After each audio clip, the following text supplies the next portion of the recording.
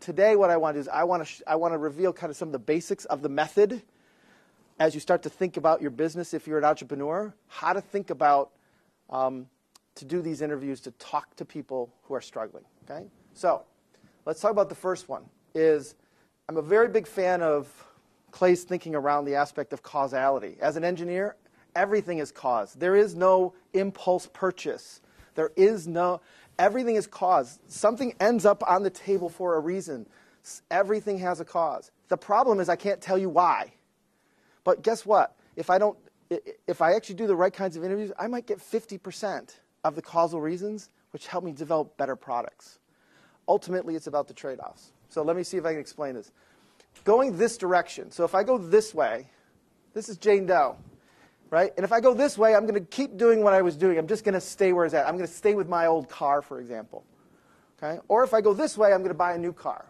Actually, I'm going to do a little better one. So one of the businesses I built was a construction business. I built houses, right? And so I built primarily for first-time home buyers, divorced families, and downsizers. That's it. So I want to talk about through downsizers, right? So these are people going like, I got to move, but do we really move? No, we don't move, and they stay in their old house, and eventually they switch over.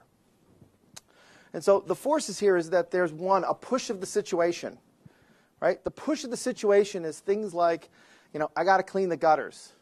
I gotta paint I gotta clean the house. Think about downsizers, people who are basically had raised their whole family. It's a big house. It's like it's time to go, right? There's more than enough reasons why they want to get out.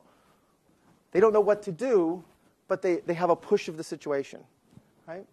I show them my beautiful, magnificent 1,564 square foot ranch condo, right? First floor laundry, 2 bedrooms, 2.5 baths. Oh, they fall in love with it, right? So they want to move, and they see my condo and go, oh my God, I got to move.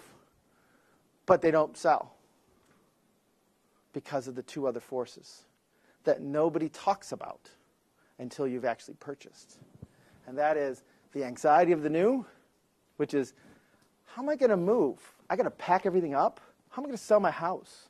All those things that are the back of their head that they're not telling you about, oh, I love that condo, but I can't really move. Has nothing to do with your product, has everything to do with them.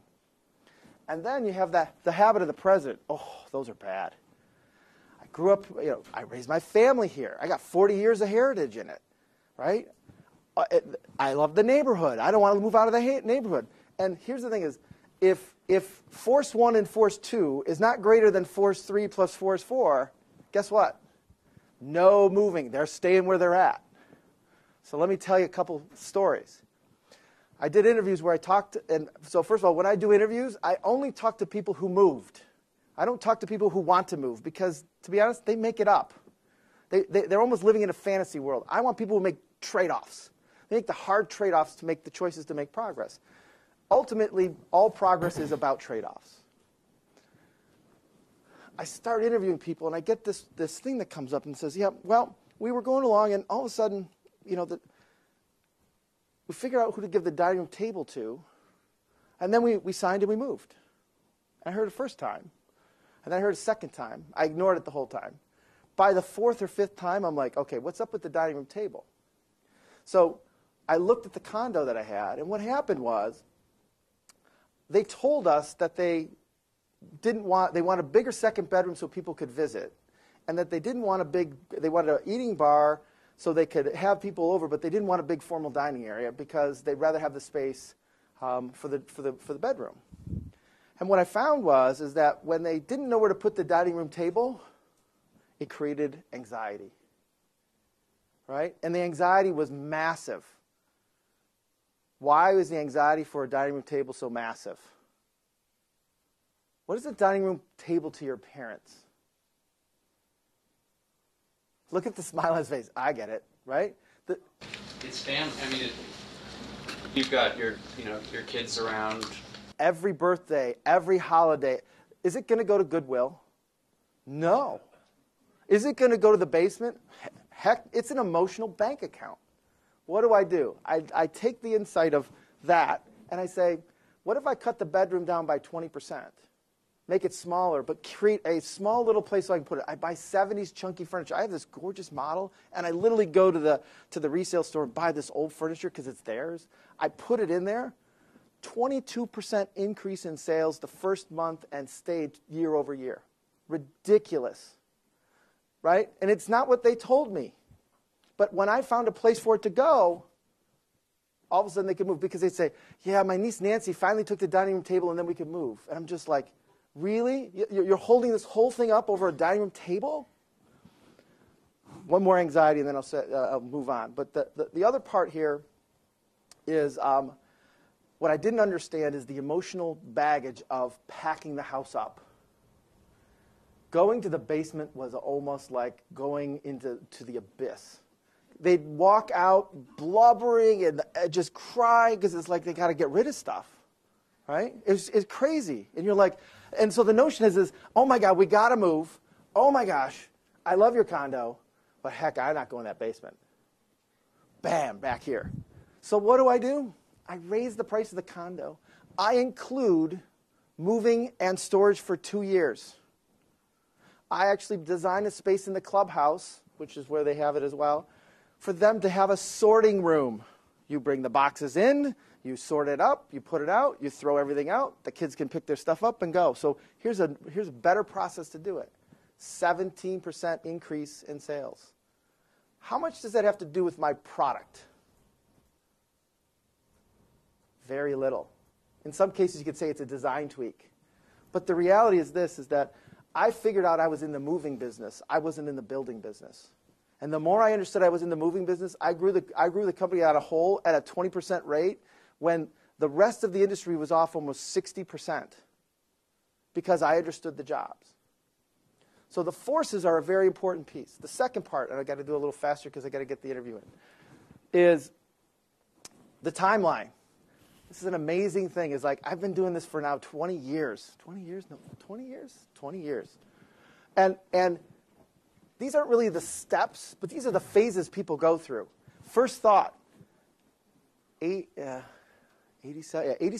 of all people in the market that I was looking at had the first thought of moving between Thanksgiving and New Year's. 87%. Guess what I did November 1st? I turned off all my advertising. Because who buys a house around Christmas? Everybody thinks about it, but I wasn't getting in the way, right? Second part, they go to passive looking. Yeah, we got to move, I'll see a house, I'll talk to a neighbor, I'll go online, but they're not actively investing. Then what happens, there's an event one. And from event one, they start to move into active looking. Active looking is actually more about shaping up the job for them.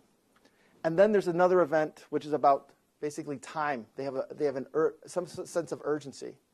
And then they move into deciding, and then they buy. So event one, moving from passive to active, crazy thing. On the building side is you'd have people, yeah, we got to move, yeah, we got to do this.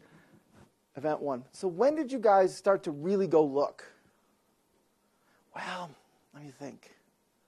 That's when Joe died. Huh? Joe, our friend, he passed away, and then we, 3 months, 2 weeks later, we got out and we started going serious. I'm like, heard it once, heard it twice, heard it 3 times. And so what you found out is what I found is event one is the awkward conversation that they have around their table when Joe died, which is, I know we need to move, but the reality is that I don't want you to die and me move, and I don't want you to die and vice versa. We need to get on this, right? So what do I do with that? I move most of my advertising for that market to the obituaries. Crazy, right? Why would you do that? What do I say? Time to move, need some help? Come see us, right?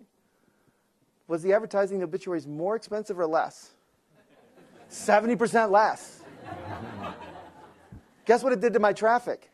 37% increase in my traffic, right? By one little insight to know that they have this really awkward conversation. I'm not showing them a house. I'm not hard selling them, but I'm helping them make progress. These events happen, and the interesting part is they happen no matter what you choose.